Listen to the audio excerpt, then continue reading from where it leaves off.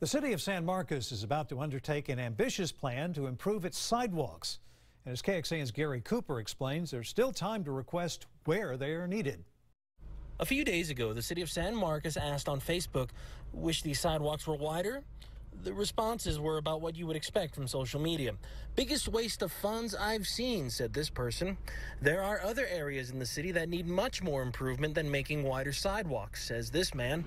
Here's the thing, there is a plan in place.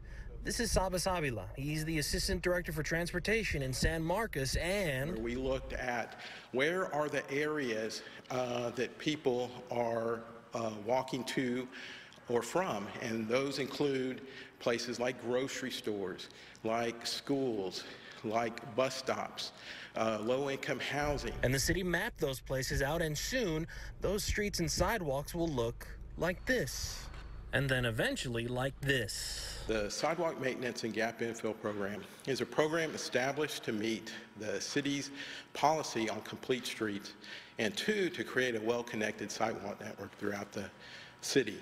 For the next 5 years, a lot of streets in San Marcos will get some sort of sidewalk upgrade. In some cases, like Belvin Street, where there is no sidewalk, some will be added, along with some fresh asphalt. The funding is through an annual operating fund of $150,000 per year. And the plan is not concrete. So if you have a suggestion on where these sidewalks should go in San Marcos, the city says call them at 393-8036. In San Marcos, Gary Cooper, KXAN News.